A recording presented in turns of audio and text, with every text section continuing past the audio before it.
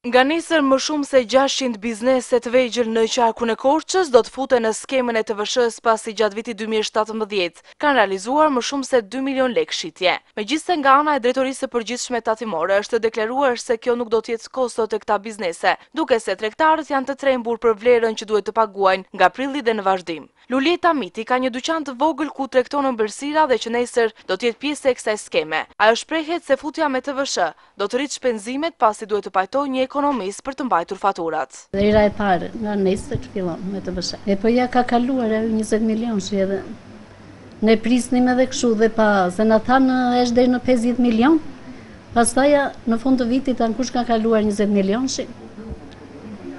Unë këtu aq me kulaçka me mafishe. Kosto është se duhen mbajtur këto llogaritë duhen. Kush do t'ja u mbaj llogarit? Do të pajtonë një ekonomist? Se vetën e të shikoj. Edhe në këtë moshë tash jam unë, por në rëndon se ne una që kam fitimin këtu. Me 100 leka që më lënë mua këtu fitim, çdo më mbetet mua.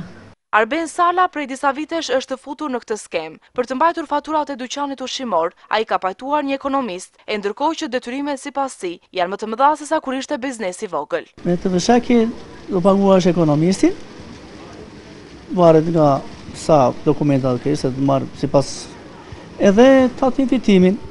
TVSH dhe tatim fitimin të dyja do paguash. Pra ka kosto. Pak më tepër gjithnjë ka, do paguash, unë kam 10 vjet me TVSH. 100 sa mijë lekë të reja i merr vetëm ekonomistin në vit, plus tatim fitimin dhe të tjerave.